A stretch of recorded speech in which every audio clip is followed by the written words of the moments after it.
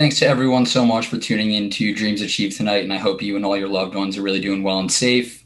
My name is Josh Weiss, and I've now been on the HFLS Next Gen Steering Committee for just over a year. Apologies in advance, my voice is a little bit hoarse. I'm a big LA Chargers football fan, and I lost terribly in a screaming fight with my TV on Sunday. But over the past year, it's been really amazing to see and experience firsthand how HFLS uses interest-free loans to help needy New Yorkers become financially self-sufficient. HFLS has now been there to help the community for 128 years, and the loans are really for a wide variety of uses, including to help start small businesses, cover medical costs, and to ensure children with special needs receive the education that they need. So the outbreak has obviously created intense need across the world, and HFLS has experienced and is very well equipped to respond to these extraordinary circumstances. So I just wanted to quickly share some numbers with everyone that I feel really bring to life the impact that HFLS has been able to make in 2020.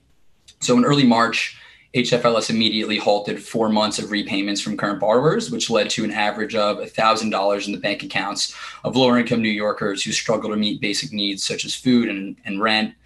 We simultaneously launched the Coronavirus Financial Impact Loan Program, offering interest-free loans of up to $5,000 to lower-income New Yorkers, distributed scholarships and cash grants totaling $1.8 million to more than 800 lower-income college and graduate students. We administered over $1.5 million in bridge loans for nonprofits facing cash flow problems that were caused by delays in payments of government contracts. And this number really stood out to me from the video. HFLS has provided now, at this point, nearly $12.6 million in financial relief to New Yorkers affected by COVID-19, which really speaks volumes to how incredible this organization really is. So while businesses have needed to adapt to the changes due to COVID, it's also really amazing to see that HFLS has also stepped up to the challenge and pivoted to support businesses' needs during this time. And it's really great to see we've made a tremendous difference in the lives of our borrowers. So unfortunately this year, we can't schmooze over sushi and drinks, but we still have an awesome set of panelists, all from different industries, who are going to be sharing how business has been for them over the past 8 months and how they've pivoted to change their businesses around COVID. So as I promised to all my friends when I invited you to this event, there is a trivia to test your knowledge of small businesses, and we are going to have some really great prizes to give out from various HFLS borrowers. So to participate, just please click on the link that Shane is going to put in the chat momentarily, and I'll quickly just go over the prizes for the top 3 winners. So we have an exercise class package from JTW Fit. Anyone who attended his event earlier during COVID can tell you for a fact he's going to kick your butt. A chocolate package from Netto Chocolate, and monogram towels from the Towel Shop. So everyone has until 8:15 to submit your responses, and then we'll share the answers at the end of the event. So good luck, everyone.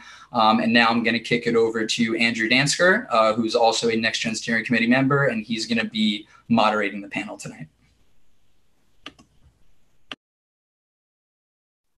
Thank you, Josh. Appreciate that very much. And thank you to the HFLS Next Gen Committee for putting this together. I think that this is the best event of the year. I'm very pleased to be included in it, and I'm very excited for tonight's conversation. I'd also like to thank the panelists who have made the time to join us in this hectic time, and we all really appreciate that and the opportunity to hear from you. I was going to chat a little bit about 2020 and all of the challenges that 2020 has presented, health challenges, political challenges, economic challenges. And then I thought to myself that no one really wants to hear my opinion on all of our challenges, that we have a great panel together to talk about those challenges. And those are the experts from the front lines. So I'd like to invite all of them to join us now. And so we can do some introductions, and so you can hear directly from them about 2020.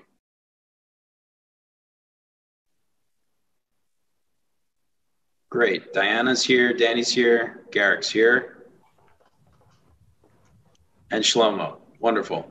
So what I'd like to do to start off with is I'd like to invite each of the panelists to introduce themselves. What's your name? Where are you from? What is your business? Maybe just very briefly about the business, and then we'll start with some Q&A about what you do and how we all got onto this panel together. Daiana, you're in the top left of my screen. I don't know if you're open to starting, but if you are, go right ahead.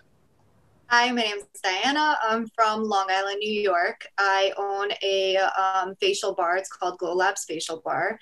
I started mid-pandemic. That obviously was not the plan, but you got to adapt. And yeah, that's where I am now. I'm originally from Israel, moved here when I was 6, and family is Russian, but consider myself American. Great, perfect. My background. Danny? Yeah, hi, I'm Danny Shatzkes, founder of Gig Gear. We manufacture accessory products designed for professionals that work in live events, live entertainment, live sound, all manner of production.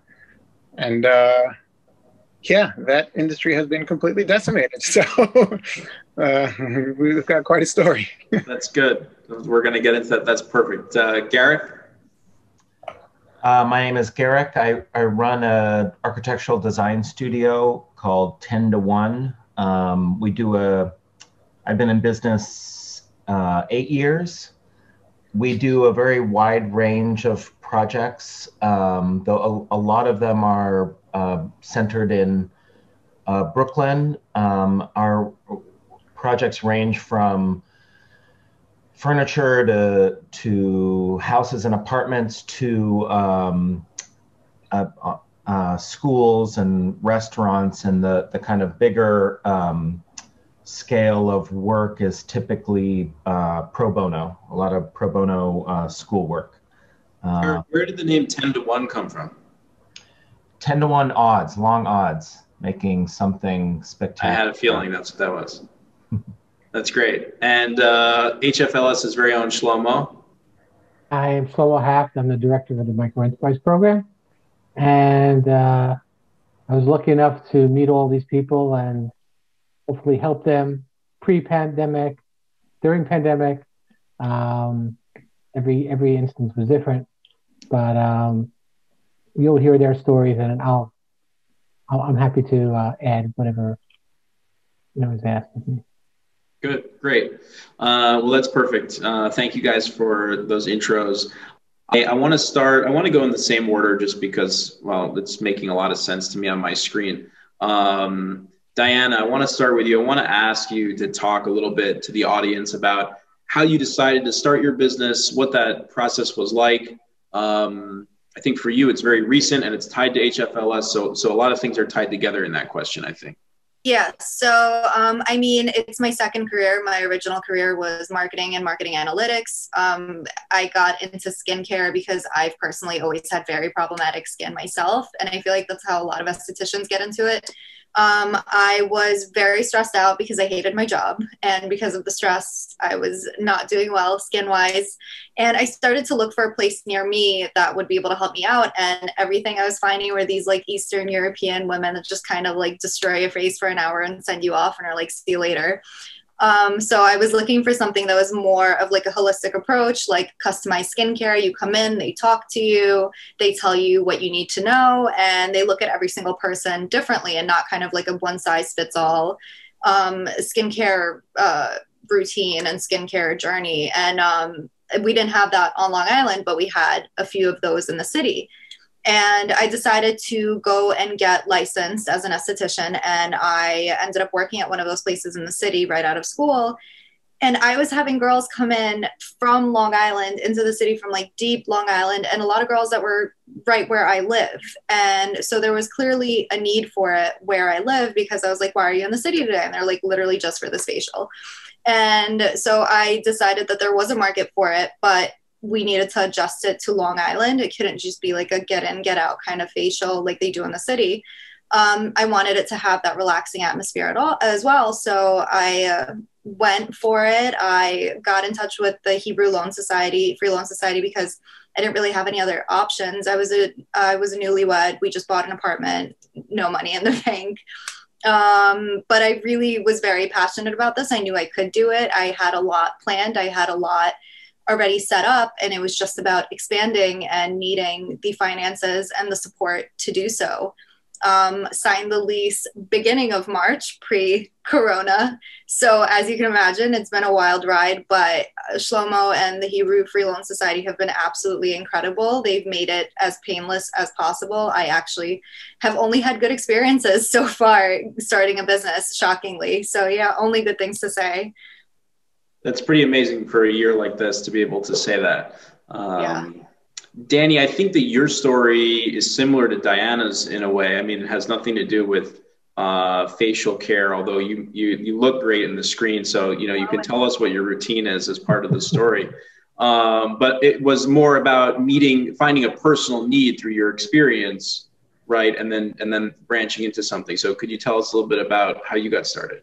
That's right, sure. I'm, first and foremost, I'm a multi-instrumentalist musician. And so my entire life, I've always been performing and involved in music and sound and audio, and, involved in live events and entertainment. And throughout that, part of my career, there was kind of, and I worked a lot in doing live sound, specifically rentals, loading gear in and out of events and spaces and parties and concerts and all that. And during the course of that time, I kind of always kept a list of products that I thought would be super helpful if somebody would just create this. If somebody did this, that would make my life and probably a lot of other people's lives easier. And over time, that list got longer and longer and longer. And there were a whole bunch of them that really, really, I kept thinking this would be great. And they just didn't come to fruition. So about 5 years ago, I decided to take the leap and say, you know what, if no one else is making these, I'm going to do it. I'm going to start making products. And I had never manufactured a thing in my life. Had no clue how to go about it. I got very lucky being introduced to people in my community. And we started with one product line, very small batch runs, and just kind of snowballed from there. And it's very niche. We make products for the market and for the people that I know. But it's a great community of people, and being that I worked in that industry for so long, it's kind of like exactly what people need, and if it's not there, we've got great insight into what we can do to help make their jobs easier, safer, more efficient, and all that. Great, that's perfect. Garrick, you also had a long career in the business before you started the business. Like Danny, can you talk a little bit about how your firm started and how you got it off the ground? Yeah. I was hoping you'd start with a comment on my nice complexion, but I should use the services. You got to talk to Daiana about that. Yeah. I guess so. So I've been working in the city since the mid 90s. I moved to the city. I grew up in Pittsburgh, in a Brooklyn-like neighborhood. And I went to art school and had a kind of, and did many things. I'd always wanted to, I'm wired to be my own boss, or I'm wired not to work for anyone except myself. I like that phrasing because they're two different things, really. Yeah, exactly. Yeah. And I'm a third generation architect, and it was so for me it was kind of, I was in denial for a while and tried many different avenues in the arts and graphic design, and but I was kind of slowly living in the city, younger, and slowly getting into the business. And I went through worked at a lot of firms, a couple firms at a very very high level, lots of big projects. And I just, as I said before, I was always kind of wired to do my own thing, and my own, it was a lot of that has to do with my take on doing work that is, focusing, having the profession focus on equitable work and sustainable work. There's so much of architecture is, you're just following a private client, and I wanted to do, the work on schools and more public projects. So Yeah. And also there's I have kind of a design build model where I really get my hands dirty on projects. So I've kind of taken the passions and the critiques that I have of the profession and made, that my particular slant here at 10 to 1. That's perfect. Yeah. Shlomo, I want to ask you something because I think that Daiana and Garrick both embody things that I think are traditional paths for entrepreneurs. And I think Danny has both of them, which is either seeing a need that you want to fulfill or having a long career in a business and then wanting to do it your own way, or a long history in a business and wanting to do your own spin on it. Are these traditional roots that you see among your borrowers, or are there themes here that we should understand as typical of people who come to HFLS to borrow? I think the common thread, if you look at the three panelists and what I see in just about every HFLS borrower is a passion about their field. And they all have expressed that tonight, one way or another. They all have passion, and that is, I think we've said it in past Dreams Achieved events, where that's what entrepreneurs are. They have a passion for something, and that's and they also have, like Garrick said, they're wired to work for themselves. They just can't work for someone else, or they want to just work for themselves. But you add that with a passion for and I see that, we've made loans to probably 100 different types of businesses, and everybody that walks in is passionate about what they do. And, one person could be selling light bulbs on Amazon, and they know about everything about every type of light bulb there is, and they're just passionate about that. And so that's what I see, and that's what we look for, because if somebody's not passionate about something, they're not going to be good at it, and they're not going to dedicate 25 hours a day to it. Mm-hmm. Well, I appreciate that. And I think that, that is a nice segue into the next question I want to ask about, which is how each of the borrowers found HFLS. I think that, there's a moment where each of these borrowers came to HFLS, and I think passion was a large piece of that, either propelling them forward in a time of difficulty or in a time of optimism. And I want to hear, if maybe in the same order, Daiana, if you want to start about how you got to HFLS, how did you find HFLS, why did you choose HFLS, what was that experience like for you? So I found HFLS online. I was researching this day and night, kind of trying to figure out where the money is going to come from, because I had no idea how this was going to work. And going into severe debt was something I was really trying to avoid, because my husband does have school loans and we have other things, other bills, and just adding more loans and more interest and all of that to that, and going into severe debt, it was very scary. And I really didn't know that this exists. I didn't know that there was such a thing as an interest-free loan. Like, it just didn't make sense. Like, how can somebody be so giving? And I found this, and I told my parents, I was like, what are the chances that this is legit? And my parents were like, no, that's very legit. And then I was speaking about loans to my friend's mom, who's a doctor. And she was like, yeah, I got a loan from them back in the day when she was transitioning from being a doctor in the Soviet Union into being a doctor here. There are certain courses you need to take that cost a lot of money that a lot of people leaving the Soviet Union did not have. And she got a loan from the Hebrew Free Loan Society. And she was like, oh my God, they were so great and easy, and you should definitely just see where it goes. And I honestly, I'm a 26-year-old. At the time I was 25. Like, who's going to give me money? I was really nervous. Shlomo, apparently. Yeah, Shlomo, apparently.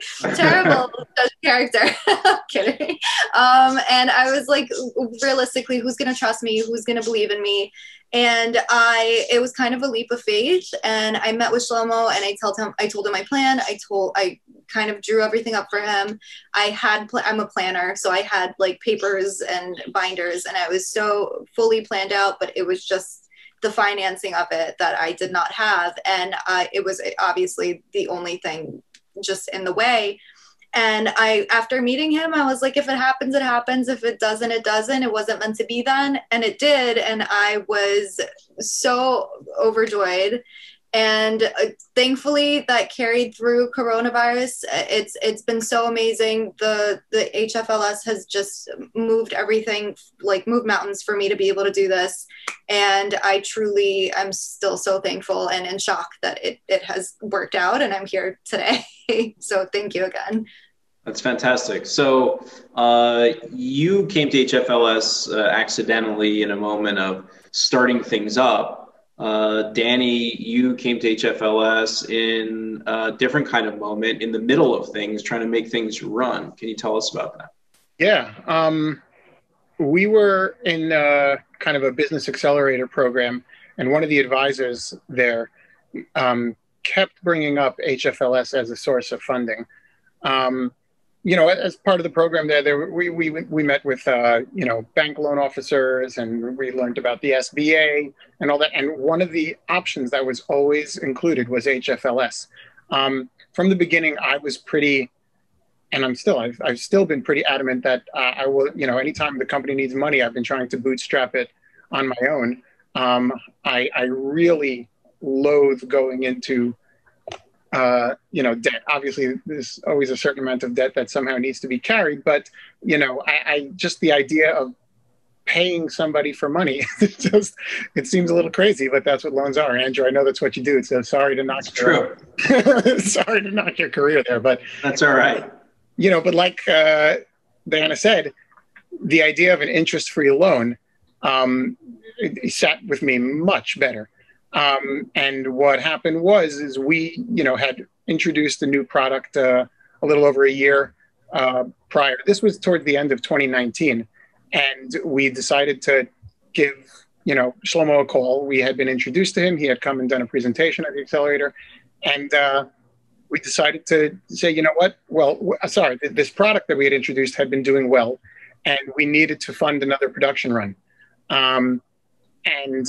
It's a dicey thing, being able to, use revenue to fund your next production run and so on. And so, you've got to have enough of it in order to be able to pay all your other bills. So we did. We needed an influx of cash, and it was more than I could have done on my own just to bootstrap it. So we met with Shlomo. We got all our ducks in a row. I think he saw that, how serious we were, and like he said, how passionate we are about what we do, and that we had a history of growth and success and all that. And our loan was approved, I think somewhere about a month to a month and a half before the pandemic hit. But, right when we got that money, we paid the deposit on the production run and everything. So it was so timely, because we had gotten that deposit in, and production had started on the product. Unfortunately, later on, COVID hit overseas first. And so all the shipping lanes got shut down and everything. But the bottom line is we actually got the money right at the right time in order for the product to be ready, so that once the world started opening up everywhere else before it shut down in the US, our product was ready to come here, and it arrived and gave us something to continue to sell while trying to figure everything else out in the middle of a pandemic. Yeah. Garrick, your coming to HFLS, I think, happened in a very different time in your business. Daiana was starting up. Danny was getting up and running. You were up and running, and you found your way to HFLS. How did you find HFLS, and what was that experience like for you? I need to kind of set the stage a little bit before I met HFLS to really tell the story. So I had the pandemic hit. I had almost nothing in the bank. So I have, not all businesses aren't run. If you're interested in running your own business, it's not always a cakewalk, and it's not always easy. Um, Garrick, if you're an architect, you have to wait till you're like in your 90s to be famous, isn't that right? yeah, everybody knock on wood, please. Yeah, like late 80s, early 90s. Well, and as an even a famous architect, you're probably not. You probably still don't have any money in the bank. So the pandemic hit. I actually got sick. I quarantined in my office to protect my family for a couple weeks. I had all this time. Everything stopped, as it did for everyone, and I'm sure everyone can relate. I was panicked about groceries, like in mid-March. It was just like the apocalypse. And I spent 2 weeks, and then a few weeks after that, after the quarantine, every day, 16, 20 hours a day or something, looking for financing, hearing about city programs, state programs, federal programs, insurance, loans, grants. And it was the most hellish runaround, even with like Citibank that I have a relationship with, I have a mortgage with. I've always paid my mortgage on time. They had nothing. I think it took me 2 or 3 weeks just to get someone on the phone. None of that was coming through, nothing. And it was the denial, it was just torture. I'd get close and then I wouldn't qualify for something for some reason, like I couldn't prove that I was a small business, it was really crazy and I couldn't get anyone on the phone. I'm sure lots of people can relate. And I just stumbled upon HFLS from a neighborhood group, I think. So it was just word of mouth, completely random, luck. And then like a day or two later, I'm on a FaceTime meeting with Shlomo, and he's the first human I've interacted with since the beginning of the apocalypse. And it's like it sounds really cheesy, but it was like a mirage. I didn't think that would happen again. and it was very welcome, warmly welcomed. It was not only very much needed money to kind of, I forget the terminology, but like a stopgap, like a bridge to just get me through just keep things running and pay bills for a short period of time. But there was also that, a somewhat personal approach, and that it was, the story of HFLS and it being interesting, it was just really wonderful and kind of miraculous. So it was very helpful and a very nice, sign of, humanity. That's nice. That's a nice framing on a difficult time. Shlomo, I'm curious to know, I don't know if it's by your own design or by coincidence, but our borrowers, really represent here a spectrum from Daiana starting up to Danny ramping up to Garrick, saving the ship. To what extent is your experience with borrowers, either one or all of these times in the cycle of a business, is there one that you see more than others? Do you see more startups? Do you see more distress? Or is this typical? Do you meet and see borrowers and business owners in every part of the life cycle of their business? Well, I think the three panelists, represent our borrowers overall. I think our borrowers from between March and June of 2020 kind of fit Garrick's story. And borrowers from like before March and since July are more, Daiana and Danny's stories. So, it's a mix. But one thing I just wanted to add is that, when Garrick said he couldn't find a bank, to talk to him. You know, when COVID hit, you know, most lenders just pulled back, and HFLS really took the initiative to create partnerships with different organizations that enabled us to make loans without guarantors, that enabled us to take more risk. So we actually went out there and tried to lend more, even despite COVID. And I was just looking at the numbers. You know, our fiscal year is July through June, but I was looking at the calendar year. And in 2019, we lent 1.9 million in the business loans.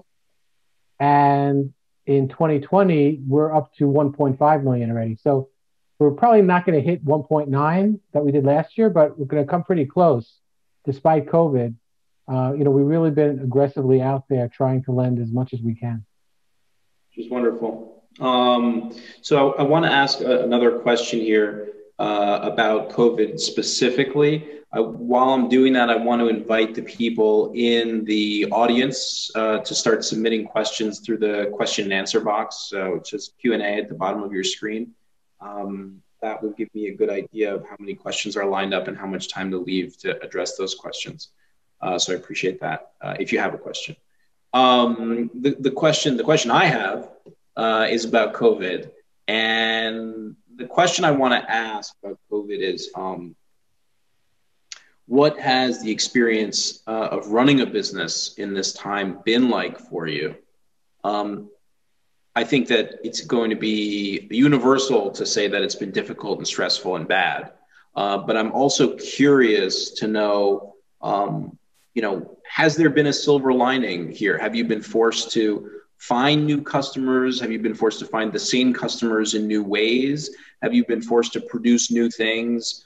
You know, has there been a shift that born of necessity that's helped the business even while the business was hurting? I feel like I'm picking on Daiana a little bit, so maybe I'll switch to Danny, and that way we don't have to surprise Daiana with every question. Not that your answers were bad and unthought through, Daiana. That's not what I'm saying. Danny, if you want to maybe take a stab at that, I'd love to hear your thoughts. Sure. I apologize. There's printing noise in the background. Somebody in the house just started printing something. Anyway, yeah, we actually had a major change. You know, like I said at the beginning, when I introduced myself, our products are geared towards people that work in live production, live events, live entertainment. That industry is non-existent right now, practically. I mean, it's millions of people who are also happen to be our customers have been out of work for months or trying to find other things to do. You know, venues are shut down, all that stuff. So almost overnight, our core customer base disappeared. And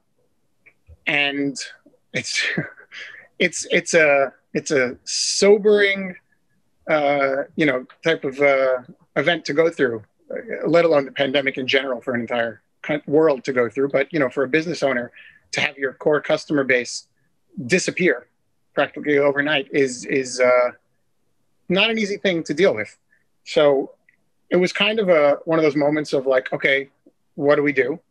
And the philosophy behind the products that we had been manufacturing was always that we wanted to make the jobs of production professionals easier, safer, more efficient. You know, we wanted to help them in their work.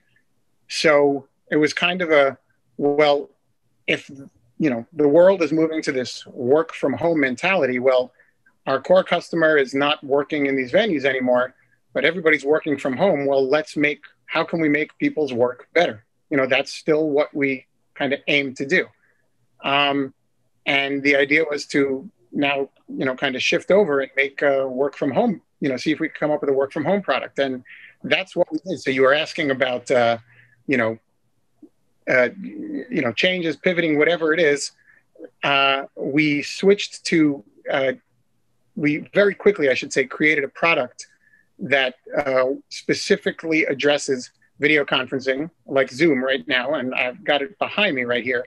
We created a screen that can mount onto your chair. It's called the Camelot.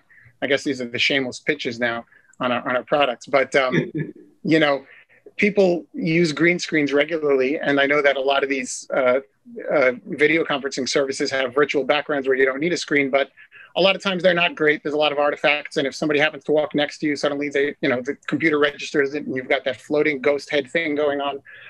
Or people have to be teaching or working from home, and their spouse walks by in their underwear behind them, or this and that, and or you've got a messy bedroom or dining room or kitchen that you don't want other people to see. And the idea was, how can we separate your work from your private home?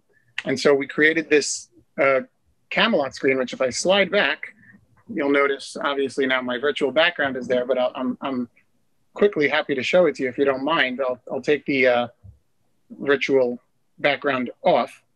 And it's simply a green screen on one side. On the flip side, it's actually white. So it's double-sided. If somebody wants to use the green screen to make their virtual backgrounds better, and yeah, I mean, I can get up and kind of show you. It slides onto practically almost any chair. We've got patent pending on the strap that we use. If they don't want to use the green screen, they flip it around and it can be white. So you just have a clean white background behind you. And the idea is to separate your work life from your home private life, if that's what you feel you need to do. And so that has turned into our best-selling product. We actually cannot keep it in stock. We're sold out right now, waiting for more to come in. And I have to say, even though the HFLS loan was not initially used to fund the production of this product, but it did get us the other product that arrived for us to have something to sell during the course of the pandemic, which then ultimately helped us fund creating a new product, moving forward with it, getting samples going into production, and getting it here in a matter of a couple of months. So, all of those steps, with everything going on, it kind of goes back to that initial phone call and getting in touch with Shlomo, not having a clue that any of this was going to happen, but taking that HFLS loan and deciding to go for it. I couldn't even begin to explain how timely and wonderful it was to have that in order to be able to keep us on this road.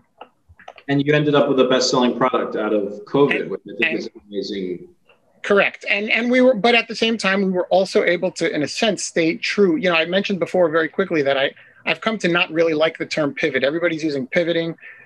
Pivot means that you have to change. Our idea was that we didn't want to change who we were helping. Our goal is still to help people in the way that they work. And so we didn't necessarily pivot. I'll give you one line. I was clued into this phrase from Helen Keller. Last week, someone clued me into it, and she once said, a bend in the road is not the end of the road unless you fail to make the turn. It's brilliant because, if you just think of it, if you don't make the turn, yeah, you're going to go off the road, hit a tree, fall off a cliff, whatever it is. But if you turn, you're still on the same road. So that's what we did. We didn't pivot. We didn't go onto a different road. We stayed the course. We stayed in the same direction. We're still, doing what we had always intended to do. But right now we're just doing it in a little bit of a different way. And we do hope to now, go back to our core customers once, the world gets a little bit back to normal. So. Daiana, now that you've had time to think about your answer and plan it out very carefully, we have high expectations, and everyone would like to know what your experience has been. And if there's also a silver lining in here. You signed a lease 2 weeks before quarantine started for a face-to-face business. So the challenge, I think, revealed itself very immediately. What do you do in a face-to-face business in a pandemic? So I like what Danny said about not so much pivoting and not so much changing course, but adapting. And that's basically what I did. I adapted because it was sink or swim at that point. And I am a silver lining kind of girl. And I do think really great things came out of this. For one, during quarantine, because I was shut down and I was obviously unable to see my clientele, I decided to start making, because my whole business is making facials a part of your skincare routine. Like, you go see your personal trainer and then you work out on your own. Same idea. I'm your skincare personal trainer. And then you do your skincare at home to keep up with it. And my whole thing was keeping up with it. And I was like, how am I supposed to do that when I can't help people face to face. So I started making these little facial kits that were customized for the person. And it came with instructions step by step, how to like recreate a steamer. If you don't have a steamer, like I basically created a facial for people to be able to do at home from the comfort of their own home. And it shockingly took off over social media. And I really didn't think it was going to be as big of a hit as it was. And I was doing the deliveries. So I was driving all around Long Island, and in Brooklyn, we had like one day where we just drop everything off in Brooklyn. And it was a lot of people, a lot of clientele that I would have never otherwise gotten. And they suddenly were into self-care. Everybody was very into self-care during quarantine. So that helped me in the sense that people had more time to look at themselves and decide that like, I want to fix this, I want to do that. So the facial kits really took off, and I ended up getting a lot of clients for the store from the facial kits that I was selling during quarantine. As for reopening, it was all very uncertain, and like we didn't know when we're going to be able to start doing face-to-face services. I was on this forum on Facebook, and it was just all of us kind of like, hey, heard anything? Nope. Okay, cool. Like, I guess we continue waiting. But in the process, it let me kind of think of ways of, once I am open, how do I ensure I stay that way? And I thought of memberships and making it, giving people great deals on this membership. We have a salt cave, which is now included within the membership. You get a facial at a discounted rate. You come in once a month. You have it as part of your monthly routine. You get your nails, hair, and face done. And well, not for me, but like that's part of the routine that people have. And I wanted myself to be included in that. I wanted it to be a habit. And the nice thing about memberships, of course, if we shut down, it's on pause and I'll start doing the facial kits again. But when we reopen, it gives people that push to like get back into it, get back into the swing of things. And I really am very excited about the memberships, and a lot of people have really been loving it because they're like, wow, like this like gets me in, gets me to go, and I feel so much better for it. And I feel like I'm really taking care of myself, and my face is thanking me for it. But yeah, and then the real big change that I've had to make with being face-to-face is obviously the mask, the shield, and the disinfection practices. Estheticians are really careful with our disinfection practices. We're dealing with people's faces. But now there's an even more thorough disinfection with every single client. So it's changed my spacing between clients, where I used to be able to do it like 10-15 minutes between clients. We now have half an hour between every client to properly disinfect and make sure that the room is just pristine before the next person comes in. So that's been the real big change in that sense. Perfect. Thank you. That's a lot of stuff. I mean, it's your business model. It's a new product. I mean, it's a few things at once. Which I think is great. That time that we gave you to think about that really paid off. So Garrick, I want to ask you about changes in your business also. It's 8/18. Rachel Shatzkes told me if I go past 8/20, I'm not going to be invited back next year. So very briefly, I'd like to ask you about changes in your business that you've experienced, besides obviously the absolute terror of everything shutting down. Has there been a silver lining? I have had a lot of silver linings. I mean, I have to say first that the silver lining of having a more balanced life and having, like, I have my kids' Legos in the background has been incredible. Also, though, there are certain, strictly in terms of business, there were smaller things like the efficiency of video conferencing while I'm at the office, and contractors at all hours are on site, or a client is at home, saves me many hours, and I'm now doing that more than I did. I've now continued to do that now that you don't absolutely have to, and that's really helping. And it's actually a better way to meet and get things done in many regards. I've got employees who have left the country, left the continent, and I'm still working with them because we can work remotely. I've actually found, and then just a couple more quick things. I have now that we're kind of, I mean, we're still in the middle of a pandemic, but we're in a way we're kind of learning how to live with the pandemic. The housing market is such that I'm seeing more clients come because of my kind of flexible, design build, a wide range of budget and work with what you got kind of business model. I have a lot of people, either sitting at home saying, "Oh, I want to renovate my house because I'm stuck here now a lot more," and just thinking about that, or it's a good time I'm finding that it's a good time to buy a fixer-upper these days, where that hadn't been the case for a long time.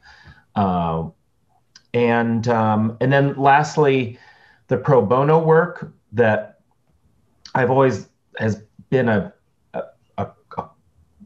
core of the office disappeared. And I was like fundraising for getting laptops for kids. I went from like designing campuses to trying to scrounge up laptops to now I'm finding, because of philanthropy and more attention on giving and other,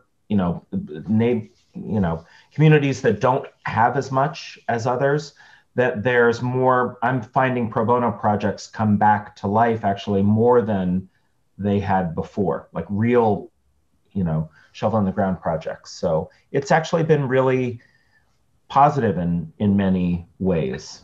But as Danny said, you have to, that's the kind of, running a business is like having, it's like having, the best day of your life and the worst day of your life every day. So, you have to, this is a very extreme version, but it's just just the kind of thing that you have to be good at, adjusting. Yeah. Speaking of adjusting, Rachel told me that I could have an extra few minutes if I circle back to Diana's question and ask Shlomo, what is your hair, nails, and facial routine? Well, I actually have a theory because my father-in-law is 92 and he gets a mani-pedi every couple of weeks. And I think that's why women live longer than men. You think so? I think that every man should incorporate a mani-pedi into his routine. Shlomo, besides adding a mani-pedi to your routine, what other changes have you seen in this environment? I mean, each of these borrowers, I think, has spoken really eloquently to, what we already know, that this is a terrible situation, but that there is, through perseverance and hard work, opportunity and upside. Have you seen that with other borrowers?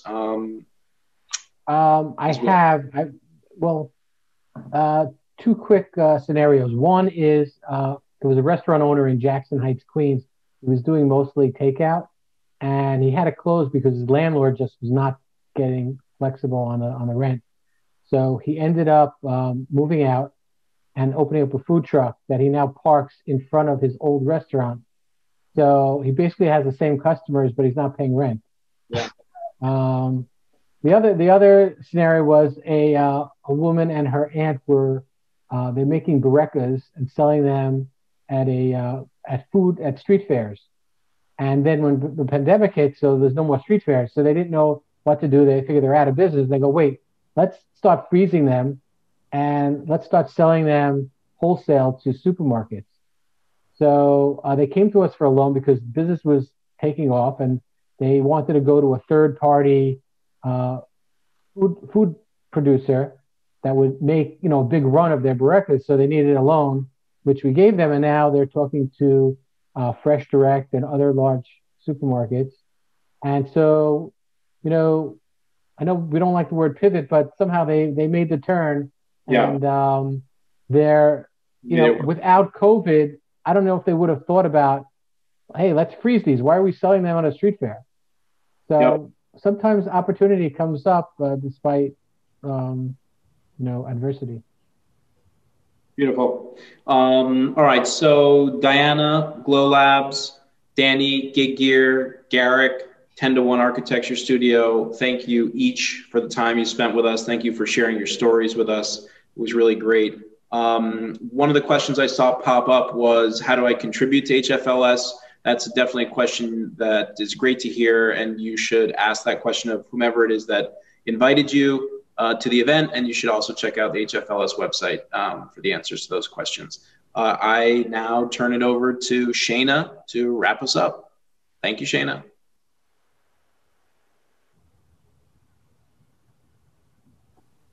Hi, everyone. I'm Shayna Foreman. I co-chair the Hebrew Free Loan Society Next Generation Steering Committee, of which Andrew and Josh are both members. First of all, thank you to Daiana and Garrick, Danny, and Andrew and Shlomo for taking part in our panel tonight and sharing your stories, and also just showing us why all of our support of small businesses really matters, especially right now. So on to our trivia game. Thank you to everyone who participated. We did this to share some knowledge and also just help all of us learn more about the impact that we can make when we support small businesses. So first, I will go through the answers, and then I'll share our winners and the prizes that you guys are winning. So first of all, number one, what percentage of businesses in New York City have under 20 employees? The answer is 89%. That is a lot of small businesses in New York City. Among businesses with less than 20 employees, which industry employs the most people in New York? The answer is accommodation and food services. Before the pandemic, what percentage of small businesses in New York State sought financing in 2018? 52%. And that's, I mean, to me, that seems huge that was even before we went into this pandemic, that 52% of small businesses were seeking financing. What percentage of small businesses survive 5 or more years? 50%. 85% of small business owners say the best way to get new customers is through, and the answer is word of mouth. That really stuck out to me because it made me just personally think about how much I can support small businesses in my community, just sharing about them with people I know, and I think we can all do that. And then in fiscal year 20, HFLS provided loans to immigrants from more than how many different countries? And that includes both small business loans and personal loans. And the answer is over 70 different countries. HFLS provides a lot of loans to immigrants. So whether it's through the Hebrew Free Loan Society or through just making the decision to shop local this holiday season, or telling your friends about a small business you support, or supporting the small businesses we heard from tonight, we can all really help them persevere, and they need our help now more than ever. So to share our top 3 winners, we will follow up with you after the event. 3rd place goes to Audrey Penn. 2nd place is Eddie Antar, and 1st place is Carrie Weiss. So congrats, you guys. And we'll follow up with you. And you will each be either getting an exercise package from JTW Fit, a chocolate package from Netto Chocolate, or monogram towels from the Towel Shop, which are all small businesses in New York City who've received funding from HFLS. So to wrap things up tonight, and a couple just quick last announcements. This event has been hosted by the Next Generation Steering Committee. We are the Hebrew Free Loan Society's group of socially conscious young professionals who support and advocate for HFLS through events, volunteering, fundraising, and educating the next generation of leaders. So if you're interested in learning more, getting involved, please reach out. You can respond to any of the emails you received about the event, or reach out to whoever you heard about this from, and we will be in touch. And also, if you were inspired by the stories you heard tonight, you can support these businesses. We'll be sending you an email afterwards with links to their websites. And we also have so many other businesses who've received loans from the Hebrew Free Loan Society who you could support too. So we're actually going to include a bigger selection of businesses in the email too. And as you're thinking about buying holiday gifts this season or anything like that, it's great to potentially consider shopping with some of these businesses. And also, if you or anyone you know is in a tough financial spot and lives in New York City, let them know about the Hebrew Free Loan Society. Everyone we heard from tonight received small business loans, but we also provide loans for people personally through a wide variety of different programs. And like the video you saw at the beginning, we have provided over a really large amount of money for COVID relief loans. So please let people know that they can still apply for those. And then last thing, we're excited to launch our peer-to-peer fundraising campaign next week. The events that we host throughout the year are typically free or just at cost. So our fundraising campaign is the one time per year that we raise money for HFLS. So thank you all 72 of you who joined us tonight. And that is it. And we hope you all have a great night.